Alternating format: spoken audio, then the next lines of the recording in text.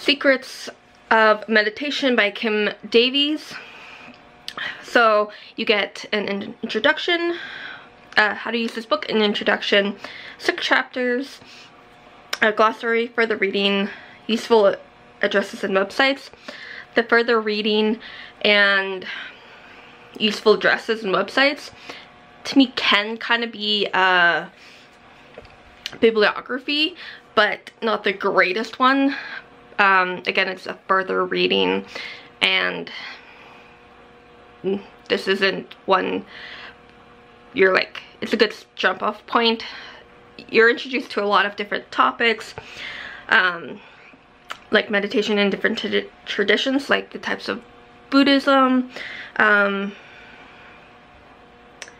Theravada, and like other traditions, benefits of it, exploring your motivation, a regular practice, different techniques, when, where, sound, being like vocal, when doing it, walking, micro meditations, and getting kids involved in it.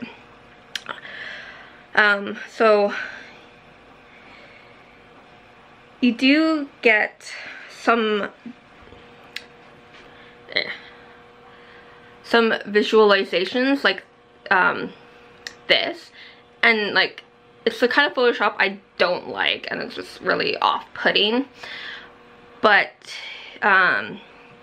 you do get actual like people photographs of like how to do the different types of like sitting, or like the postures, or like certain techniques of like say like rolling your shoulders or whatever. It's not a book that I would pick up myself fully. I got this off of NetGalley because like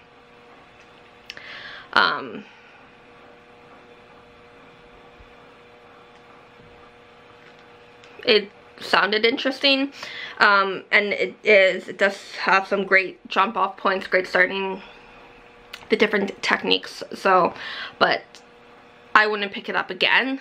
I like, if I really wanted to do meditation and have a book for it, I would try and find something else. But for others, this might be their book, but it's an option for people to look at and see if it is right for them. So, Secrets of Meditation by Kim Davies. Happy readings.